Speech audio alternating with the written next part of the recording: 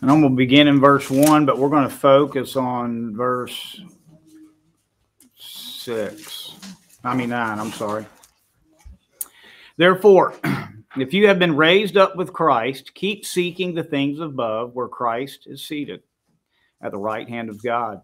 And set your mind on things above, not on things on the earth, for you have died, and your life is hidden with Christ in God. And when Christ, who is our life, is revealed, then you also will be revealed with him in glory. Therefore, consider the members of your earthly body as dead to immorality, impurity, passion, evil desire, greed, which amounts to idolatry. For it is because of these things that the wrath of God will come upon the sons of disobedience. And in them you also once walked when you were living in them. But now you also, putting them all aside, anger, wrath, malice, slander, abusive speech from your mouth. And do not lie to one another, since you laid aside the old man and itself and its evil practices, and put on the new self, who is being renewed to the true knowledge according to the image of the one who created him, a renewal of which there is no distinction between Greek or Jew, circumcised, uncircumcised, barbarian, Scythian, slave free, but Christ is all and in all. All right, we're going to focus on verse 9 where it says, do not lie. And it's interesting how when Paul begins in verse 5, he says, therefore consider the members of your body dead to immorality, passions, evil desires, greed, and all these things which amount to idolatry. And then he goes on down and he lists the sins of the tongue. He says, slander, abusive speech, don't let them come out of your mouth. And then he gives an imperative. It is, do not lie. And it is hot.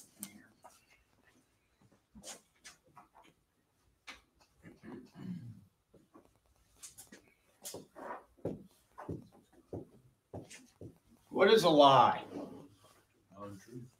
All right.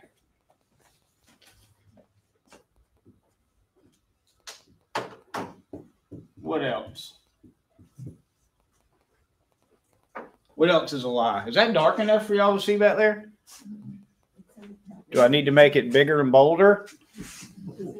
I washed the books this morning with some spray, and it might not be taken. It's clear. This is a clear pen. It was a sabotage on my book. What else is a? Can we define a lie as? Half truth. Half truth. It's true.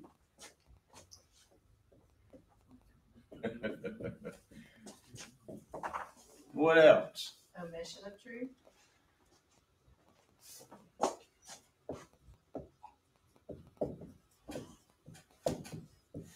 Now, whoever said these, y'all got to define them, so be prepared.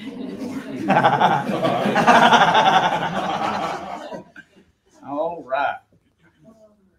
What else? What else? Deception. Who said that? My husband. That is actually where I would have started. That's a very wise man. Is that a lie? I have just told a half truth. Deception. All right, what else? Anyone? Anyone? Anyone? Anyone? It's a sin. What is? It's a lying. Is this a sin? Yes. Are you sure? Yes. Are you ready to defend that position? Okay.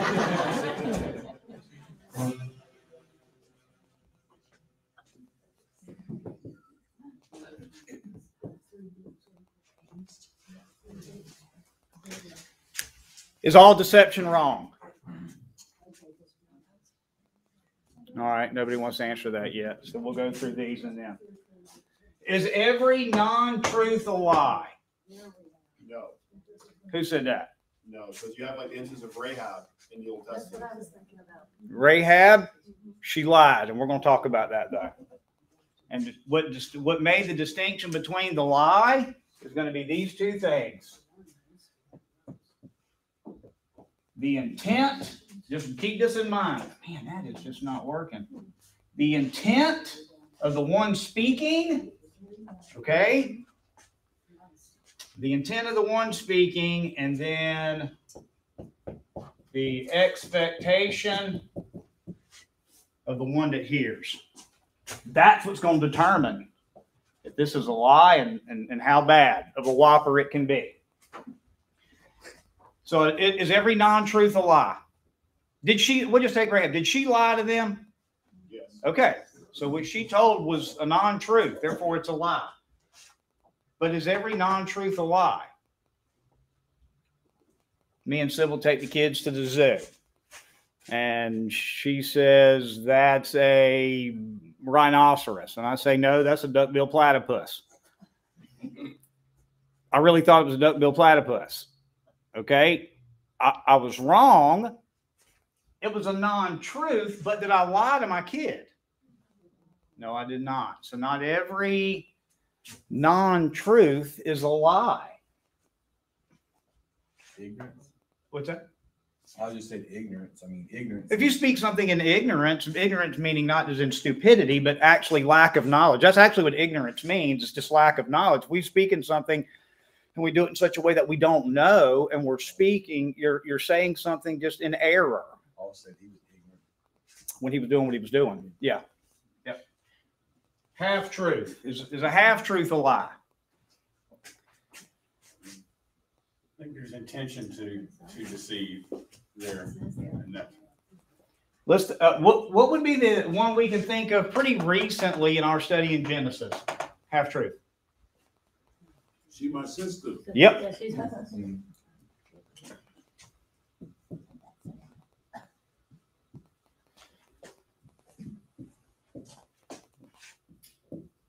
Is what he said true about her being his sister? yes, But what was his intent? to deceive Abimelech. Abimelech. To deceive him. Right. That's what that. So now we're looking. Okay, why did he say what he said? I'm gonna get dizzy. Why did he say what he said? His intent was to deceive his hearer, and the expectation of his hearer was to be deceived. Therefore, what Abraham did was wrong. Okay? What Abraham did was wrong. Is the omission of truth a lie? I know we probably told our kids that, haven't we? We go back to the intent and the. Goes back to the Yeah. intent. What's the leaving intent? Information for self gain. Sure. Then So just the admission of truth does not mean there's always a lie. The word is pseudeste or pseudomai, and it means false, pseudo, right? False speaking. So are we speaking in such a way that we're trying to deceive that person to make either ourselves look better and them look worse? So it always goes back to this here. The intent and expectation. What was the intent? When we think of, we could use the instance for Rahab, and if y'all want to turn there, we could read that, or just recall the story. It's not, the narrative is not told in order. She puts them up on the roof, then it goes back to what has happened. Y'all remember that? It says, oh, she hit them up on the roof. Then it goes back to the narrative of her talking about the people knocking on the door. Where they at? She knew that the Lord had already given them the city and that she was safe. Right? Everybody remember the story? The actual real narrative. She still, after knowing that the city had been given into their hands, she put them up on the roof. They had already given her safety. She lied to save her life. That was lack of trusting in the Lord of what they had already revealed to her. I think it's in Joshua chapter 2 or 3. You can go look at it.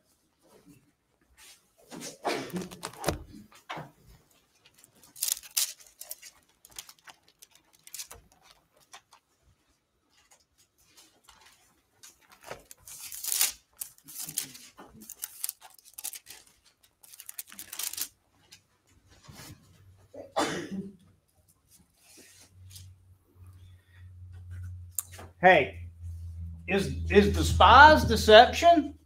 We can even go that far. Did they send spies? Did the children? Did Joshua send spies into Canaan? What are spies? Is that not a form of deception? Observation. But they were deceiving them. They were coming into a land to spy on them. This is a huge rubric that deception is not always wrong. It always goes back to the intent and the expectation. Matter of fact, you're really going to have some major issues when you look at Joshua and he says you go into Ai and you set an ambush and you trick them to think you're going this way, and then you go in and you kill them all. God told him to do that. So it's all in war. It's time. There's a time for deception.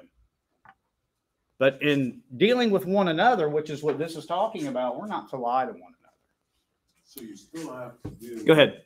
I'm sorry. You still have to deal with the issue of the midwives. Because the midwives, you can say that did they lie? You talking about the midwives at the time when Moses was born? Right. Okay. And then you look at it and what it says that God dealt well with the midwives. So I mean, but did God deal well with them because they preserved life or because they lied? no, I'm just saying that's another one. Sure. We would have to kind of look at it in total rather than just pinpoint in one situation. Sure. And there's a lot of, like in Rahab's case and in the midwife's case, what bothers you and I when we read those is the scripture's morally neutral on what happened. I don't know if you ever noticed that. They don't say whether it was right or wrong, because that's not the point of the story or the narrative. The point was that God used the midwives, in particular case that Andy's talking about, God used the midwives to preserve whose life? The deliverer of Israel. Now, he didn't say that, hey, it was okay for them to lie. He didn't say that. But that's not the point of the narrative. Neither was the point of the narrative of the lack of faith in Rahab after she was given safety. She lies to spare her life. Look, her life was already spared, but she lied. Look, man, a great act of faith and immediately goes into a great act of unbelief that this person in Rahab was going to have her life taken if they found out that the spies were inside her home. Deception is often used and we can say is in David and in Joshua, and it was sanctioned by God, but under the rubric of war, and it goes back to the intent.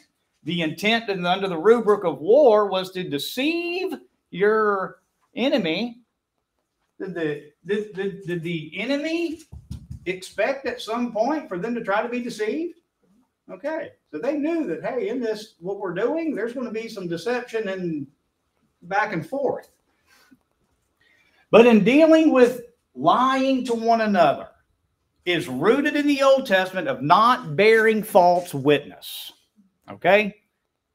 Do not lie in the New Testament is rooted in the fact that under the Mosaic law, we are not to bear false witness. Anybody remember what the not bearing false witness meant? Anybody? Had to do with being in the court of law. Didn't have to do with, hey, Andy caught a fish this big. And I see, I told you. And he wrestled it to the shoreline for 4 hours.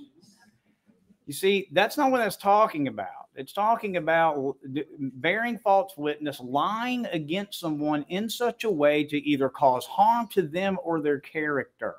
You can go back and look in Deuteronomy chapter 19. If me and Keith got together and lied about Andy in such a way that Andy had to pay restitution or something had to happen to Andy under the Mosaic law, and they found out that me and Keith were wrong, what we were trying to do to him was to be done to us.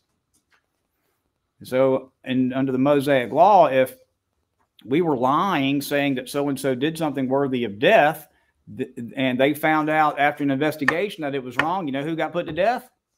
The liar. The liar did. Go back and read Deuteronomy 19. Go back and read it. So not every lie, not every non-truth is a lie. Not every half-truth is a lie, because sometimes we're ignorant of things, but it goes back to the intent. Is my intent to tell half the truth, to deceive the person, to make myself look better and them look worse? Now, the omission of truth. We do with the omission of truth. Is that a lie? Why did we? What are you doing squinting at me? You said it. Go ahead. Lee, you going to say something? Oh, he said, no. That Omit. seems like he would be more deceptive than Well, what if you have lack of truth? the other two. Well, yeah. What if you're limited in your that goes back- knowledge Well, and you find out? Go ahead. No, well, we've got children. You know, we had young children one time. And you beat them all for lying to you. It did. Beat 'em like a redheaded stepchild. But say there's something that's dangerous that, you know, we're going into an ice storm right now while we're traveling. Yep. We don't need to describe to them that if we spin off and go down in this ditch, we're probably going to die out here.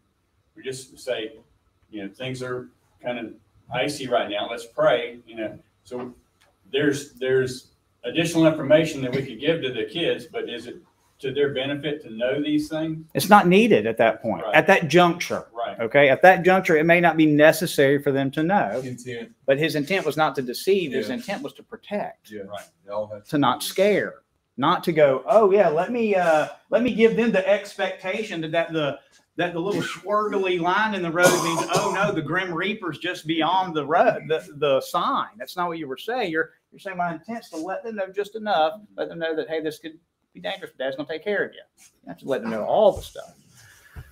But in Paul's case, back to Colossians, the intent, but he is dealing with, was the intent to deceive. Let me get to, pages are sticking together. And it's to harm one another. And it's backed up, like I say, with abusive speech. Is lying to deceive someone abusive speech? It's a form of it. Sure. Certainly. We could all say this. Is slander a form of lying? Yeah? No? Yeah. You're talking bad about someone. Can gossip be a form of lying? It could be Yes, ma'am. truth too. So What's that? if you know truth about someone, it doesn't always need to be spoken. That would be a mission of truth, because you're not wanting to gossip about that person. Yeah.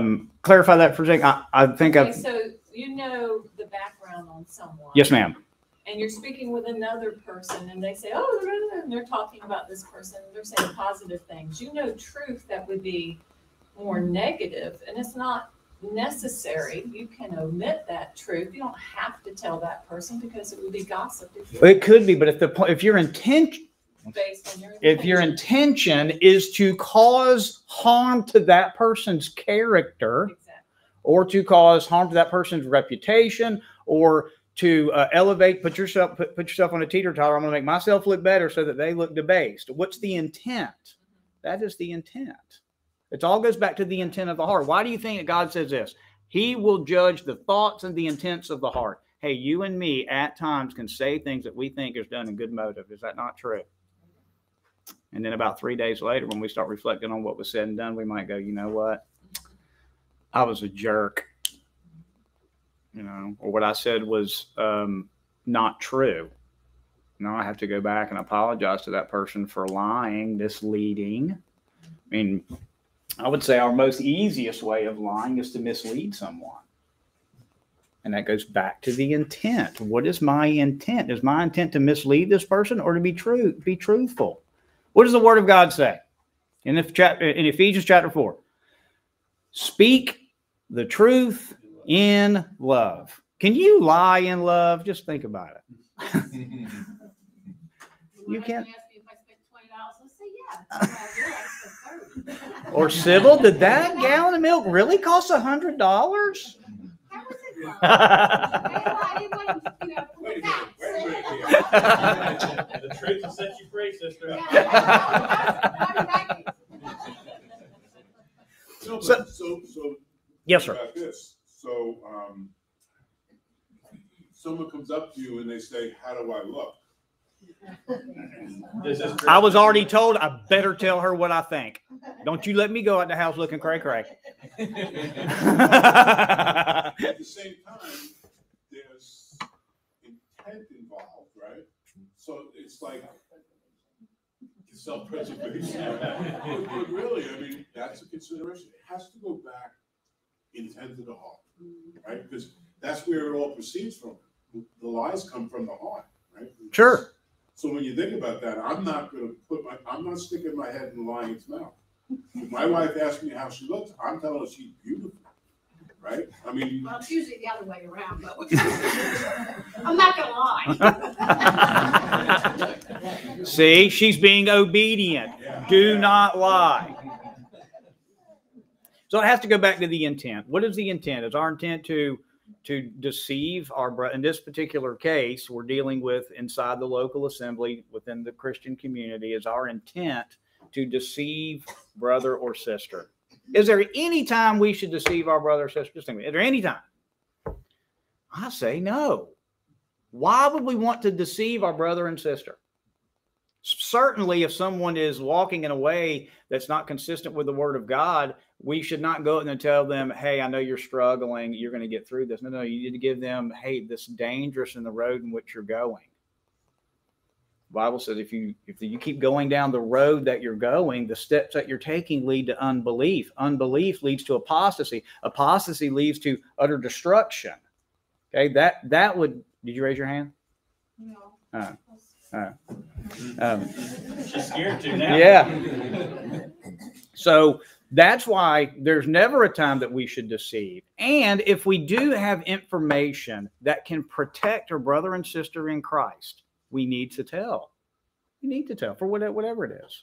Could somebody, let's say some guy comes in, I can speak specifically, and since at church that some of y'all know I was at that I left, could no longer serve in good conscience. I was always the default person for 3 or 4 years ongoing, wasn't it? That this person wound up taking another position at another church. You know who they called?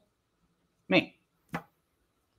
And finally, my wife had enough of it, and I was thankful that she did. And she called one of those people and says, "Y'all need to call and warn the church about that man. Quit calling my husband." But they knew once that I was contacted, I had in my conscience, they needed to know that they need to be warned this man is a wolf in sheep's clothing. So there is a part of that where we should, if we know something about someone and they're a danger to the body of Christ, sure, they need to know. That's a time not to omit the truth. It's a time to let people know.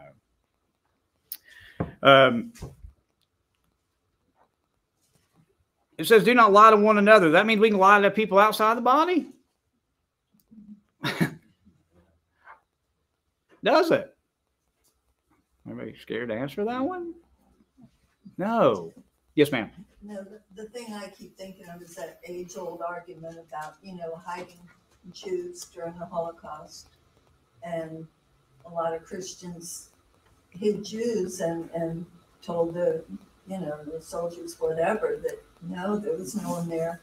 And that was, that's called a righteous act. Sure. That's never happened to me. I can't say what I would do in that situation, and I'm not going to have to stand before God and answer for what they did. I don't know what I would do. Well, Yeah. That's why Yes. it comes up, because we don't know what's going to happen either. And we don't know if we're ever going to be in that position. Sometimes things seem like they're closer Sure. And I know that, and Jesus said he'll give you what to do on that day. Yep. Lee. That's situation ethics, and that can be a rationale for lying, but there's a third thing you could say when the Nazis come. Is, yeah, I've got a whole attic full of them.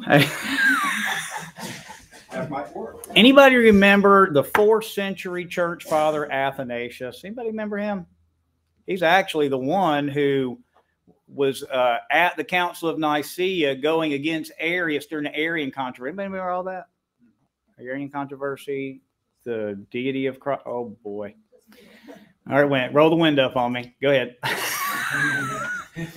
Athanasius, and it was Athanasius against the world, is really how it was coined. Athanasius he was exiled 5 times.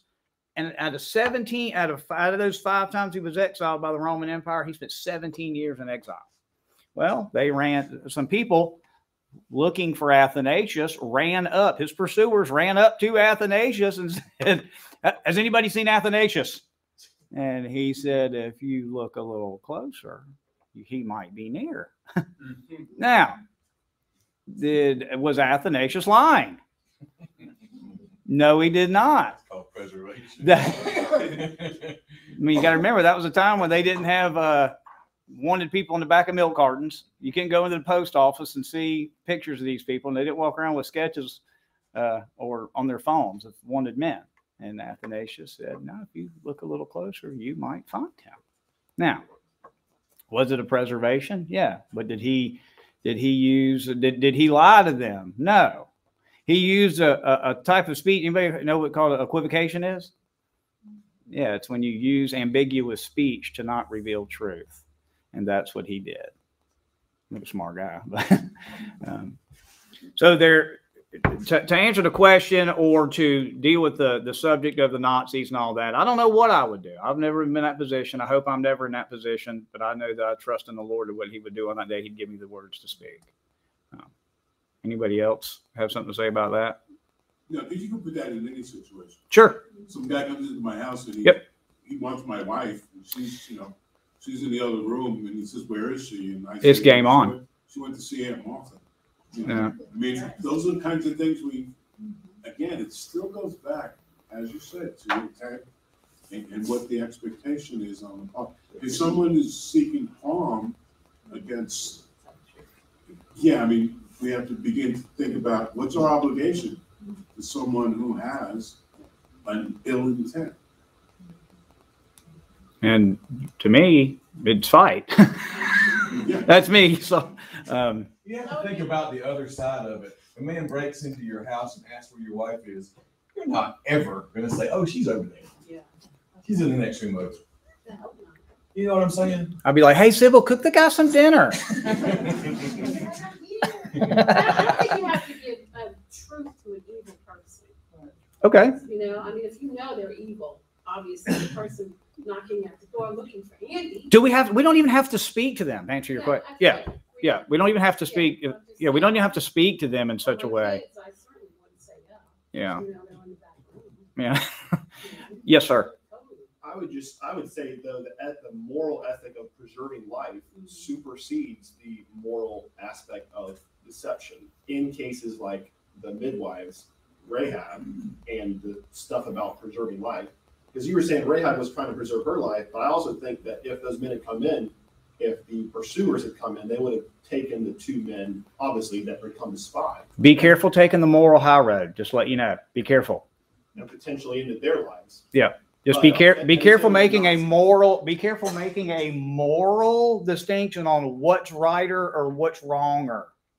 Okay, just be careful, because now what happens, and I'm not saying this is what you did, but dude, that's a study Bible Sunday school answer to that very thing. And don't mean that as okay. Well, this was morally wrong, but this is morally better. Well, now you're tiptoeing into the realm of relativism, which you go, okay, well, that was wrong for them. That may not be wrong for me. This is the moral standard. God says we're to preserve life. Well, that's not always the case, because God said you go in and kill every one of a man, woman, boy, and girl. What you going to do with that? got to answer that question. When God said man, woman, boy, girl, infant. So be careful. Like I said, don't take it as rebuke. Just be careful. You have to be careful what you're going to say, what's moral and what's not. God has declared what moral is. And it's the reflection of his character. And he has deemed what's right and wrong, not you and I. So Spurgeon said if he had to choose between two evils, he chooses neither. He would choose neither? Yep. That's a good way of putting it. Yeah. Thanks, Andy. Thanks, Spurgeon. Now you're lying. So, but we have to be careful and do it looking for, well, this is more moral than that. We have to be careful doing that. Because then we go down the road of going, well, that person, what's that? You can apply it. Sure, that's called relativism. And you go, then right doesn't become right. It can become just ethically supported by society. That's off the charts today. Yeah, sure. Yeah, sure. So sorry, Stephen, if you don't take it. Okay. No, that's okay. good. Yeah. That's good. Good discussion. Yeah. Anybody else before we move? I got a question. Yes, when I was working, sometimes I was next in charge, so things would happen at work, and I just get home and sit down, and the phone rings, and Shirley answers it, and when she says yes, I know it's for me. I'd get up, run outside, and then I'd tell her I'm not in that house. Is that lying? Do what? Not in the house. Because, just tell her, I didn't say I'm not home. She said he's not inside. What's your intent, and what was the expectation? There's a lot that can be said about deception, lying. We certainly couldn't do all of it today, because there is a form of what we would say lying that we would say is okay. I mean, we give jokes. Look, I'm painting sometimes, and there'll be little kids running around the house, and the kids come say, "Hey, what are you doing?" I'll say, "I'm parachuting." Okay, or I'll give them some crazy, "I'm horseback riding." I mean, did I tell them a non-truth? Yeah. Did I lie to them? No, it's in humor. That would be like, and also we use it in hyperbolic language. When Jesus said, if your right eye offends you, pluck it out. Was Jesus lying, or was Jesus speaking in such a way to develop a point of using radical methods to rid the sin in your life? Was Jesus lying? I don't think anybody here is going to say that. No, he didn't mean literally poke out your eye. So we have things like hyperbolic language. It's called jovial lying. That's kind of the theological term, because we joke in telling untruth. What about a person like it? We'll just take Keith, for instance. We're out there doing the fishing hole, and he does some, you ever see him do a magic trick with his hands? Dude, he's deceiving people with their eyes. Okay, is he lying to them? No, his intent's to get them to start thinking that their heart's deceitful above all things, that's desperately wicked. If I can deceive you very quickly with my hands, then how easily can your heart deceive you and lead you astray? So once again, what's the intent of the person speaking? And what's the expectation of the response to the person that they're speaking? It should always, if you're intent, like I said, once again, if it's to debase them and elevate yourself, to bring elevation to someone else's reputation, character, and to debase somebody else's for the purpose of defaming someone, it's lying and it's deceptive and it's wrong. We got 5 minutes for. So when you think about it, in light of all these one another, so we're dealing with lying over one another. But with all these one another's, the real consideration to me is that we are seeking to build one another up. And if we're seeking to build one another up, then all these things should be things that we constantly work on and work at. Because if we don't, then we're just no different. And that's what he says even in Colossians. He says, we was something, and now we're something else. And we ought to put more and more, even as he uses the term, put off the old man, put on a new man. Yeah. So as you think about it as a whole, within the body of Christ, all these things are to an end of building one another up, glorifying God, and adding, if you will, to the community of believers. I'm talking about within the confines of a local church. Sure. Yeah. And if we're putting off the old man, and actually that's in the present tense, we're putting off the old man. And in the Greek word understanding of it is basically unzipping a suit and dropping it to the floor, stepping over here, stepping in another suit, and zipping up that new suit. So you're taking off the old man and you're putting on the new. If I'm taking off the old man, which was characterized by lying, deception, deceit, slander, abusive speech, immorality, sexual immorality, perverse desires, all of those things, then why would I, if I'm putting off those things, why would I want to lie to my brother and sister in Christ? Why?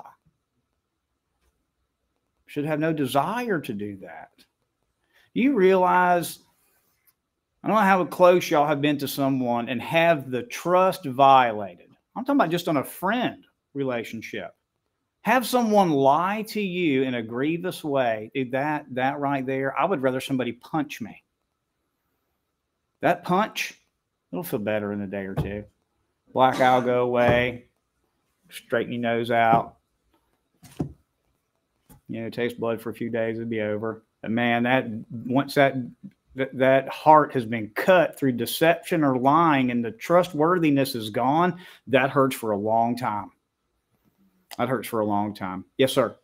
If you lie, you're showing respect to the father of lies. It's a good way of looking at it. Sure. Yeah. And when you tell the truth, you're acting consistent with God's character. We're acting consistent with God's character. All right. 3 minutes. Isn't it interesting? I've always told my boys this growing up and try to give them the example of you don't have to teach somebody to lie. No, you don't. It's there. Yeah. You have to fight against that. Yeah, I didn't have to tell the kids, hey, when I come in here and I ask who did that, now if you tell me a big whopper, you're going to get away with it.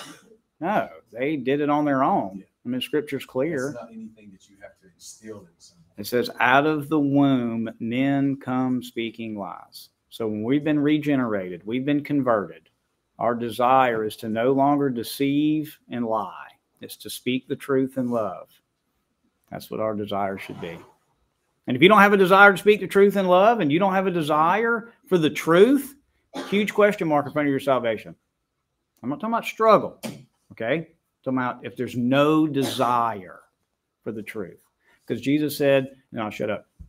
Jesus said, when I leave, I'm going to send somebody. It is expedient that I go away. And when I go away, I'm going to send someone just like me. And he's not going to be with you. He's going to be in you. And he will lead you and guide you into all truth. So if the Spirit of God lives within you, you shouldn't be a liar. You should be a truth teller. Let's pray. Father God, thank you so much for your word. Thank you that you have came and with the power of the regeneration of the Spirit, Father, you have quickened our dead spirits and you have given us new life and that you have given us an understanding of your word, Father, that leads us and guides us to all truth. Father, I pray today that you would be with us in our time of corporate worship. I pray that you would be with Keith and that you would give him strength and that you would send forth your Spirit, Father, anointing his words, that we would be more conformed into the image of your blessed Son. In Christ's name, amen.